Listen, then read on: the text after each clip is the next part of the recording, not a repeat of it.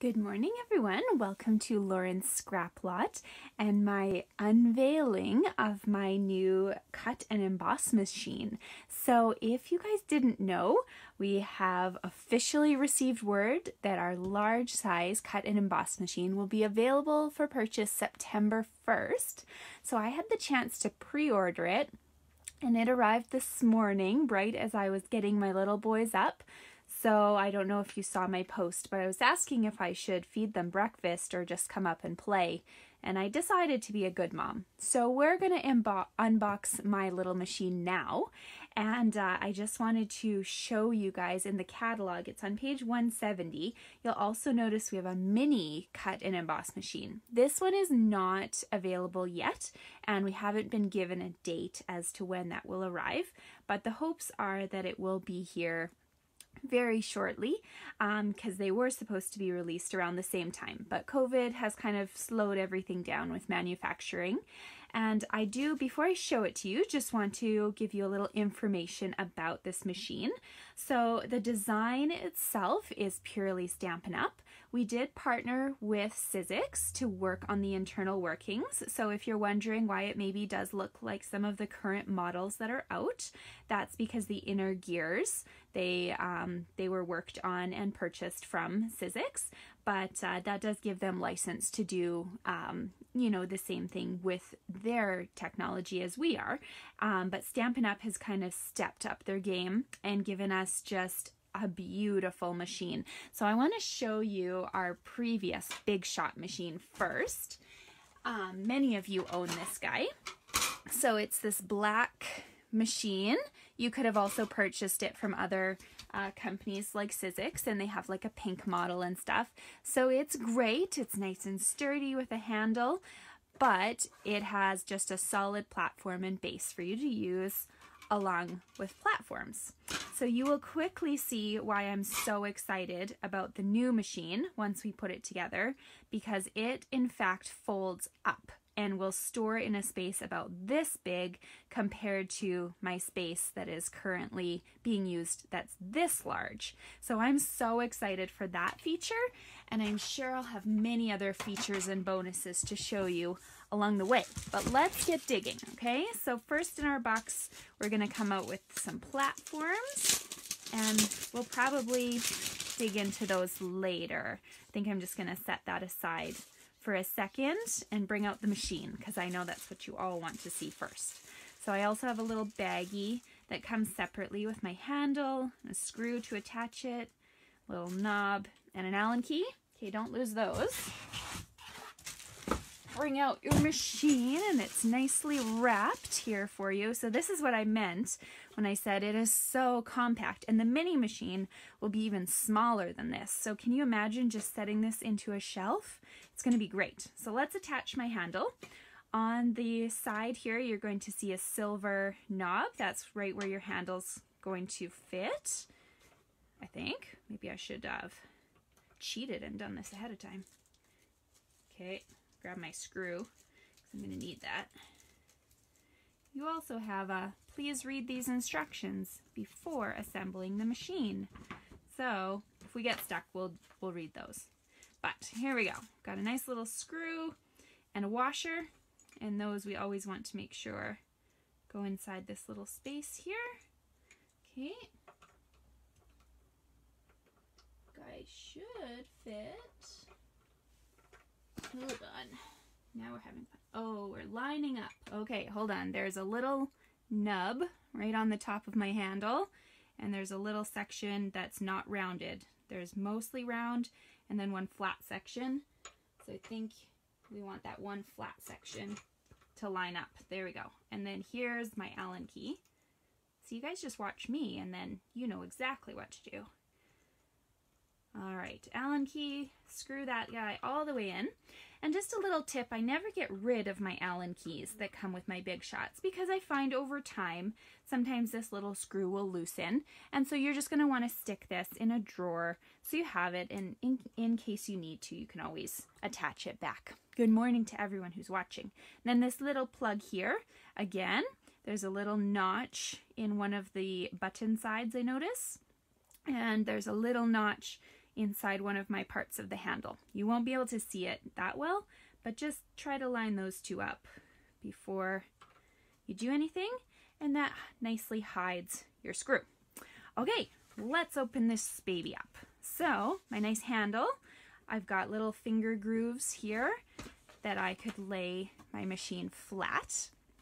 So I'm going to turn it this way because I want to actually use it and show you some things. So you won't be able to see my entire space, but hopefully you'll see enough. Okay, so when we've opened up our little package of goodies, we've got an instruction manual that kind of goes through a bunch of the different features. So attaching the handle, I probably should have read, and it would have told me that I need to, you know, look for that little groove. And then popping the platform pieces down, and we're going to go over the sandwiches. I'm going to tell you what those are all for. This also tells you that you have a 3-year limited warranty on your machine. So limited means they're not going to replace it if you've put something through like a screw and it's wrecked your machine. They're going to replace it though if a part is faulty, if their you know, platforms aren't fitting properly, something like that. All right, so this is our board number 1, and if you'll notice, we now have numbers on our boards to tell us how to sandwich things. So there's pictures on some of them, and just like we have on our other machine, it's going to tell you to use board 1, 2, and 3 when you're using thin dies, and here it's going to say use platform 1 and 3 when using the standard embossing folders. So those are just the thin little embossing folders like we're used to. We've also recently been starting to get 3D folders. So if I hold both of these up, hopefully you can see the difference in thickness. This 3D folder is going to use platform number 4. Okay, so like I said, all you need to do is to refer to your plates, and those will tell you the order of pieces that you need to use. Now, just one little note, many of us have Big Shot plates from our previous Big Shot machines. They will all work in this machine as well. However, they won't come with the little numbers, okay? Those are only going to come when you order new machine pieces from Stampin' Up, but you can still use your other ones. You can use all the dies that we have had before. You can use all of our old embossing folders, okay? So if you own the Big Shot, everything you can use in it currently, you'll be able to use in this machine now. This one is pretty equivalent to the Big Shot. The only difference in our new machines is going to be the mini one. We've got some little folders coming out like this. Can you see the difference in size? These mini folders will fit in our new machine. They're nice and skinny. The big ones won't, because the mini is intended to be a nice portable machine for you just to whip through projects. You'll fit a great many of our dies in it still, but the big, like full-size ones will only be able to be used in this new machine or your old Big Shot.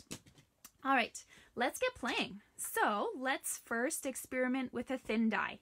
So I'm going to grab my platform number 1, check, number 2, and that would go on top, and then I'm going to sandwich with number 3.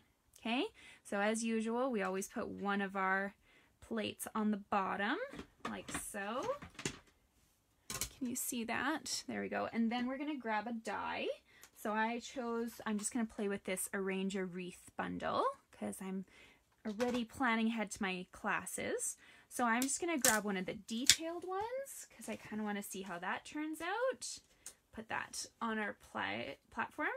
And the die side, we're going to put the metal pieces down. And then let's just grab a couple other pieces for the heck of it. Maybe a couple flowers here because I can fit that in the middle. And we'll try one of these open shape ones too. Okay, so I just grabbed a few at random. And then we're going to sandwich number 3 in there and roll through. Oh, that's nice and snug. So it's snug, I can tell it's working. And, ooh, look at this. It's already popping out like crazy. Okay, here we go. So here were our 2 flat shapes, the little eggs. This is my detailed die. Look at that. One pass. No little pieces stuck in there. That's beautiful. And then this was that middle piece that's going to go in the garbage now. And there's my flower. So this is gorgeous. Look how easy that was and how quick it is to get my detailed dies through. So I'm excited because we have a lot of detailed dies that take a lot of time usually. All right, let's keep playing. So we're going to grab now, we're going to use a standard embossing folder. Okay, so this is platform number 1. And then we're going to sandwich it between our 2 number 3 plates. Now, suggestion for you guys, since you're starting brand new, I'm going to order myself a new set of plates right away. So I have a second one.